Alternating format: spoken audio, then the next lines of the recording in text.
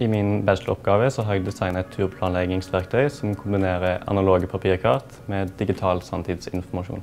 Jeg har designet selve kartserien og en digital app som kombineres sammen med papirkarten. Når du skal planlegge en fjelltur, så innebærer det i dag at du må ta i bruk en rekke ulike tjenester på nett, i tillegg til et papirkart som du tar med deg ut. Så det jeg ønsker var å kombinere disse to elementene og lage en mer helhetlig brukeropplevelse fra planleggingen hjemme og til du drar ut. I prosjektet så hadde jeg en teknologisk tilnærming der jeg så på hvordan ulike former for interaksjon har utviklet seg gjennom året.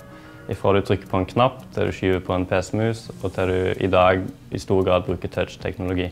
I konseptet mitt så presenterer jeg en ny måte for interaksjon der du skyver på selve nettbrettet rundt omkring på papirkartet.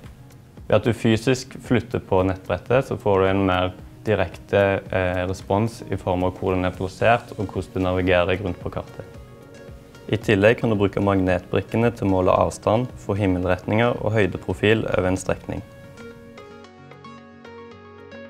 Jeg er så heldig at jeg har fått meg en fulltidsjobb i et designbyrå som jeg skal starte når jeg er ferdig med bacheloroppgaven.